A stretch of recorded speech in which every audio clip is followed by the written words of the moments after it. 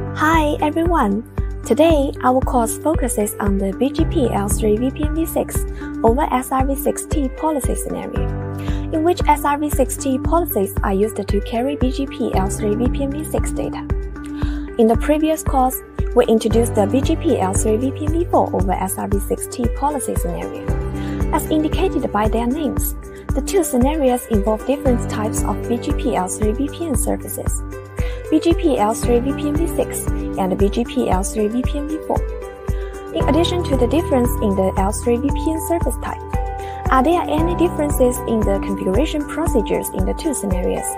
And do these two scenarios have similarities? Let's dive into the details to answer these questions.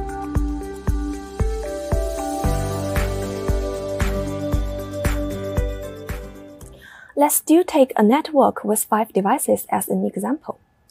P1, the P, and the P2 all belong to AS100. A bidirectional SRv6 TE policy needs to be established between P1 and P2 to carry the IPv6 services on the CEs. The configuration roadmap in this scenario is as follows. First, enable EASE on P1, the P, and the P2 to achieve basic root reachability. Second, configure an SRv6 TE policy between P1 and P2. The configurations of the first two steps are the same as those in the BGP L3VPNv4 scenario. Third, configure a BGP VPNv6 peer relationship between P1 and P2 to advertise routes between C1 and C2. We'll focus on this part later. The first part we'll talk about is EASE configuration.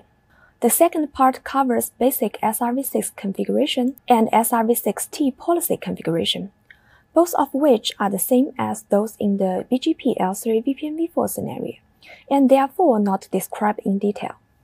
Next, let's turn our attention to BGP-related configuration. The first step involves configuring a VPN instance and CE access on each PE.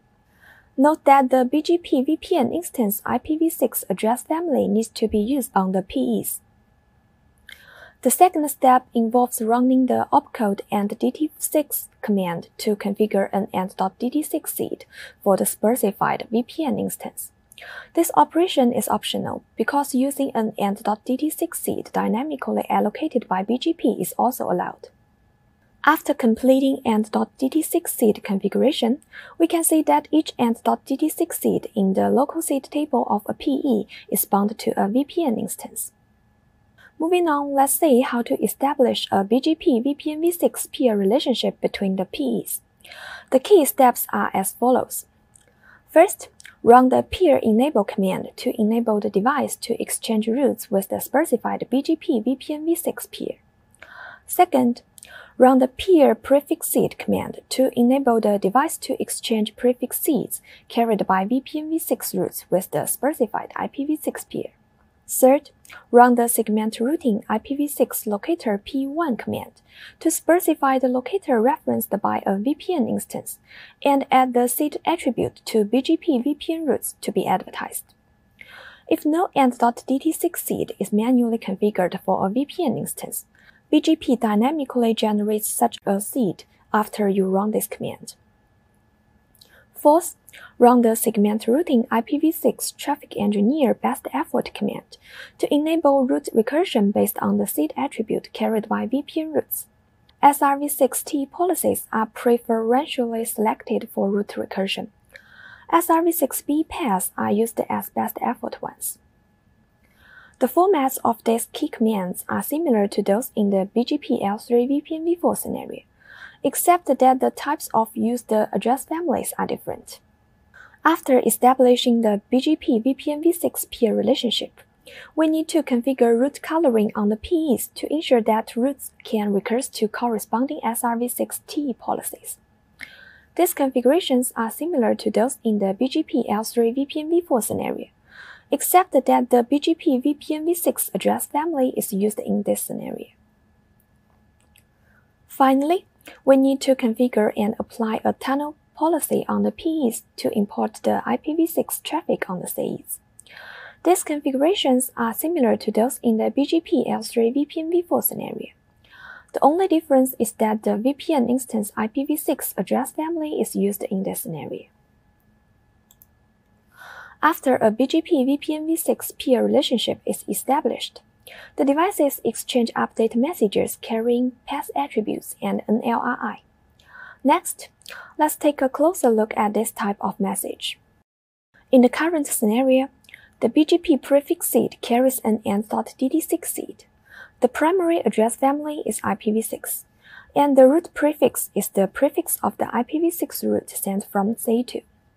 These are the main update message differences between the current scenario and the BGP L3VPNv4 scenario. We can see that the BGP VPNv6 root information is consistent with the information carried in the BGP update message. This address refers to the host IPv6 address, and 128 refers to the mask length of the host address. The detailed root information contains attributes, such as RDs and RTs, and the prefix seed carried by the root. This seed is actually the AND.DD6 seed of the VPN instance on PE2. Next, let's verify the configuration. We can see that the preferred BGP root on a PE first enters the IPv6 routing table of the corresponding VPN instance. The outbound interface of the root on CE2 is displayed as policy 1, indicating that the root has successfully recursed to the SRv6 TE policy. P1 then advertises the root to CE1 through the BGP peer relationship. The root first enters the BGP IPv6 routing table. After being preferentially selected by BGP, it enters the IPv6 routing table. The preceding command output shows that CE1 and CE2 can ping each other successfully. This indicates that the configuration is successful. That's all about the implementation of BGP L3VPNv6 over SRv6 TE policy in the control plane. Then, what are the differences of packet encapsulation between the current scenario and the BGP L3VPNv4 scenario? Now, let's have a look. We can see that in the BGP L3VPNv6 over SRv6 TE policy scenario, the packet carries an SRh, in which the last seed is the AND.DD6 seed of the VPN instance configured on the peer PE. As we reach the end of this course, let's summarize the root advertisement and data forwarding processes in a BGP L3VPNv6 over SRv6 TE policy scenario. First, let's look at root advertisement. Take root advertisement from CE1 to CE2 as an example. The root advertisement process from CE2 to CE1 is similar. Root advertisement between the CEs consists of the following steps. First, the BGP IPv6 routes on CE1 are advertised to P1 through the eBGP peer relationship. The routes in the IPv6 routing table can be imported to the BGP IPv6 routing table before being advertised.